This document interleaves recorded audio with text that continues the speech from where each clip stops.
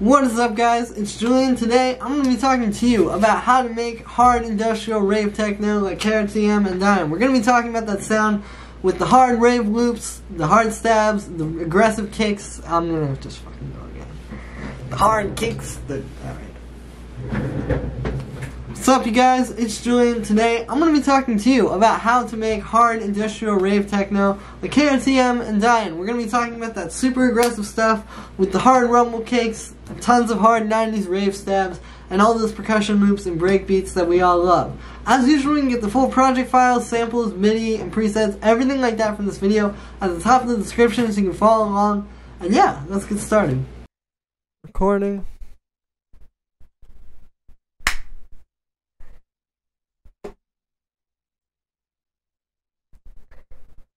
So we're at 142 BPM, you know, pretty fast, but you don't really notice it. You know, I feel like a few years ago, and like before that, it may have felt a little bit too fast to do techno at 142 BPM.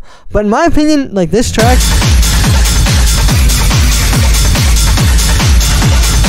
of course it feels fast, but I think it works really well. So definitely like the faster tempos are going to be best bet for this style.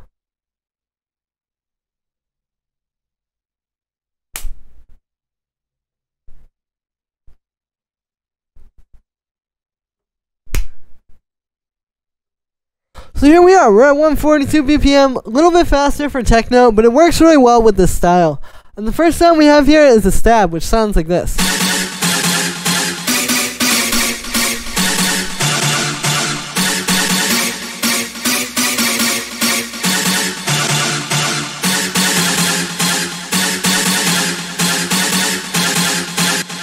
So yeah, you can see the pattern's really simple. It's only a few notes. It's like, yeah, 5 notes here. But basically what's happening is you'll notice this pattern isn't very linear. Like it's not it's not very repetitive. It's not like, if it was more repetitive, it would be like this. You know, it'd be really predictable.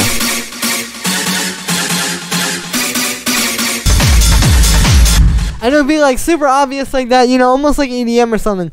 But I think that that's something to note about the style that I've definitely noticed when I was checking out a lot of these tracks for this video is that, you know, like these patterns, while they kind of have a motif, which I would say like the motif here is sort of like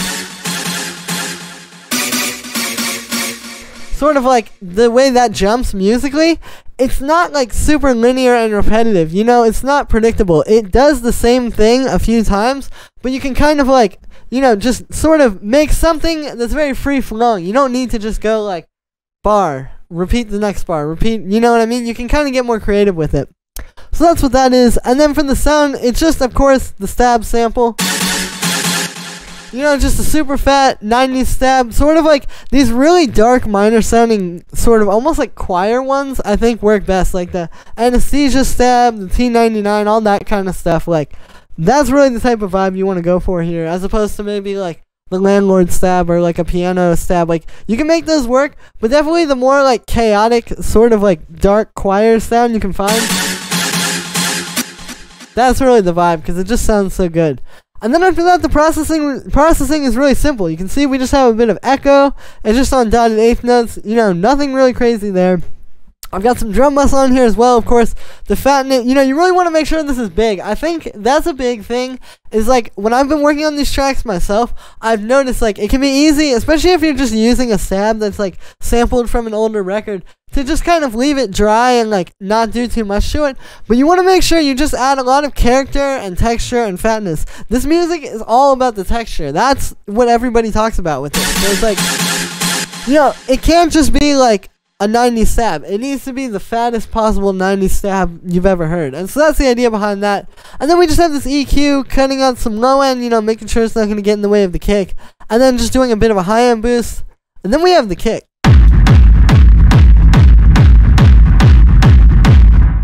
So yeah, this is, as you can hear, one of these style of just hard, distorted rumble kicks. This is a big sound that these guys use a lot, and there's a lot of different ways to make these. There's a lot, like, I know this is definitely a lot closer to something I would hear in like a KRTM track. I've heard a lot of Dyen's tracks. It sounds like he might be using like a distorted 909 at times, but he's also used these kinds of kicks before, and this just works really well because it's like, You know, it's everything in one. It's the kick, it's the bass, it's a nice, like, textured kind of sound. And you know, it just works so well.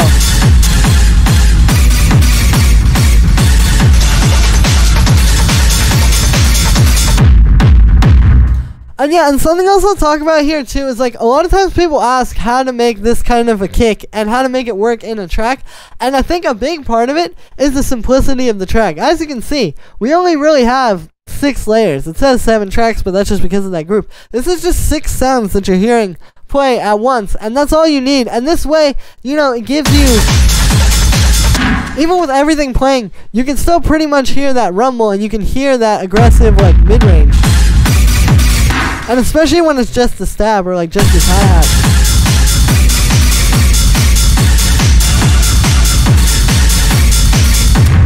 So yeah, that's something you want to think about. Like, it's not just making the sound. A lot of times it's like the track that you set up around the sound and how that can all fit together. So we have the sample here. You can see, you know, from the waveform, it's a pretty fat techno kick. It's got that really big transient at the start. And then here is the rack doing the rumble. So, you know, it's your standard rumble kick. So we have our dry chain. That's what the dry kick sounds like without the rumble. And then we have our rumble chain.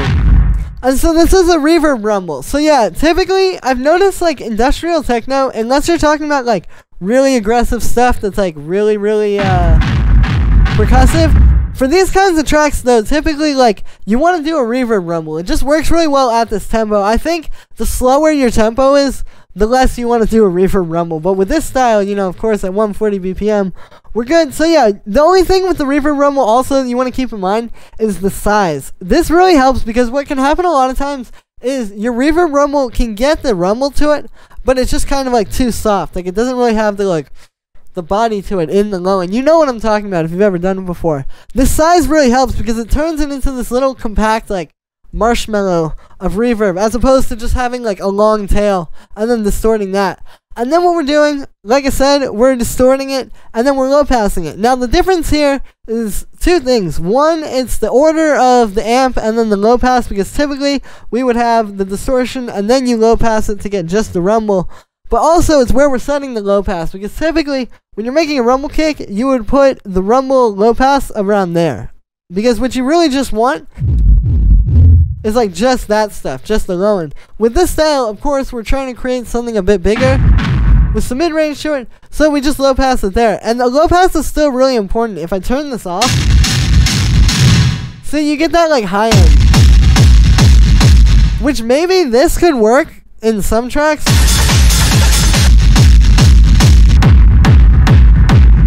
But the low pass I think is really important because it just makes it sound bigger and more kind of like, it just has more body to it. And then we just have this amp, you can see. It's on the rock setting. This is definitely a bit harder, of course, than I would usually do, but it works really well here. I boosted the bass on that. And then we're just side chaining it to the kick, the dry kick, just to make it so that it's not going to get in the way. And then on both of those at the same time, the kick and the rumble, I have a bit of drum bus. So you can see, this is actually quite a bit of drum bus. You can see we've got the drive and crunch not too high, but I have it on the hard setting. Now the thing about the hard setting that works really well here is it actually has a limiter in it. So it's distorting or it's saturating your sounds together in a pretty strong way, but then it's also limiting them together. And I'll show you, if I turn this back to the medium setting,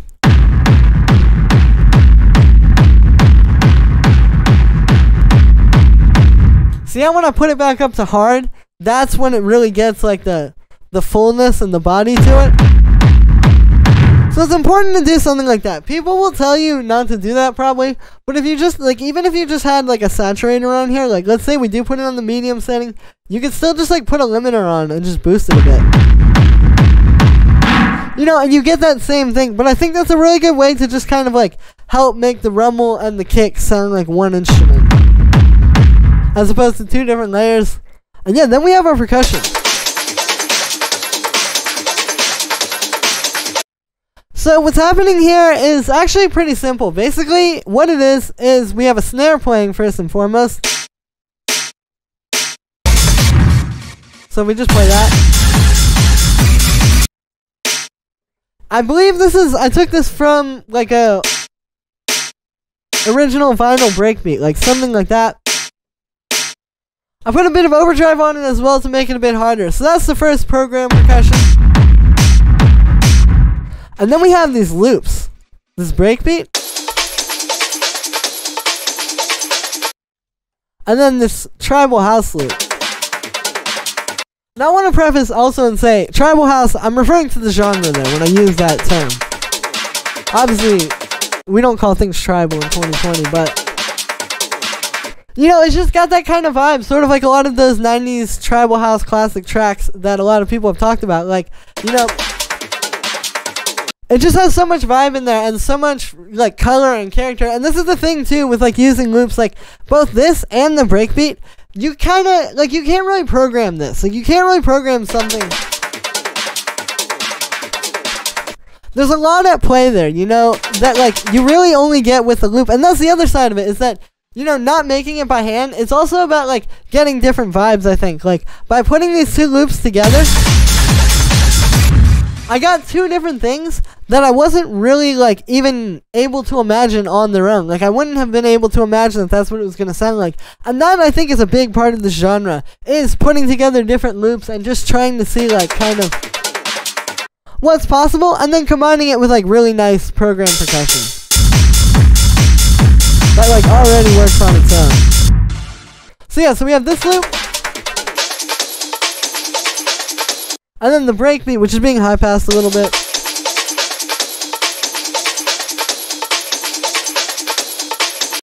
But yeah, you know, just like a pretty standard vinyl breakbeat. And something that I noticed also with these two is that you definitely need to make sure that you're using stuff that has the right energy to it. And what I mean by that is, if you listen to this breakbeat,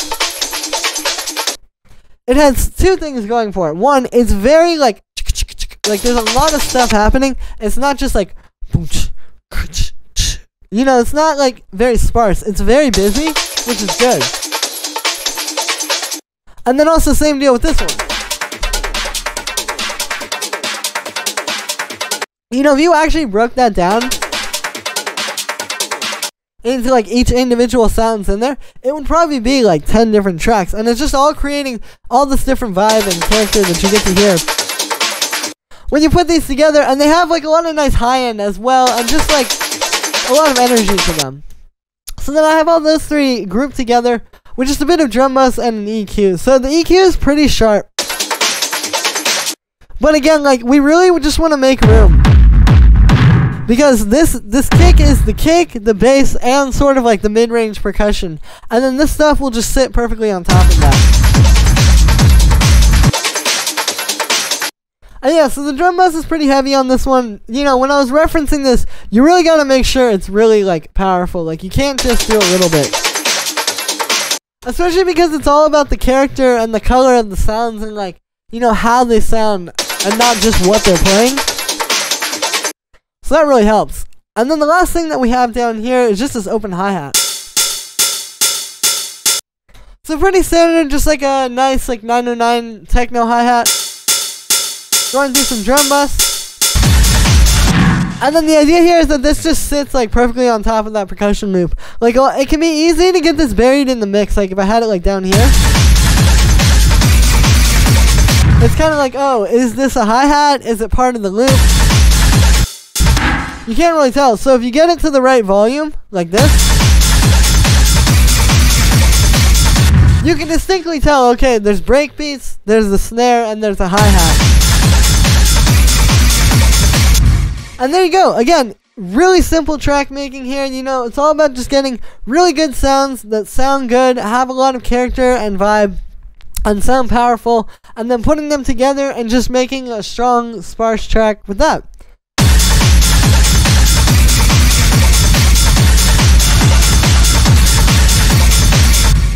Love it. And yeah, so that is me for this one, guys. I hope you enjoyed. As always, make sure to like this video as well as subscribe, and let me know what you think of this video in the comments. Like I said in the beginning, you can get this full project file, samples, MIDI, presets, everything like that from this video is available at the top of the description. So definitely go check that out. If you guys want to support me, this is a great way to do it. This really helps me so I can keep going and keep making new videos for you guys every day. And yeah, so that is me for this one, guys, and I will see you tomorrow with another video.